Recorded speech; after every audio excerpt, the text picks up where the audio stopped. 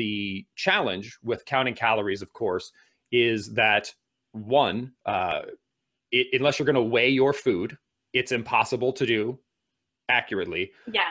So yes, it's theoretically possible if you spend 24 hours a day, 7 days a week, counting calories in. Now, the thing that, yes, you can control calories in if it's your job.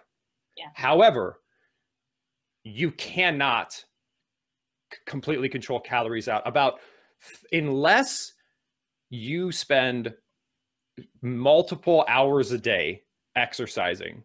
70+% of the calories you burn have nothing to do with physical activity. Your liver burns between 400 and 700 calories per day.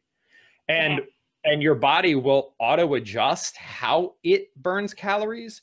And I think Jillian even talks about this based on how you fuel it. So when you eat less, it is a fact that your body will burn fewer calories. If you eat fewer calories, your body will burn fewer calories because it's slowing down.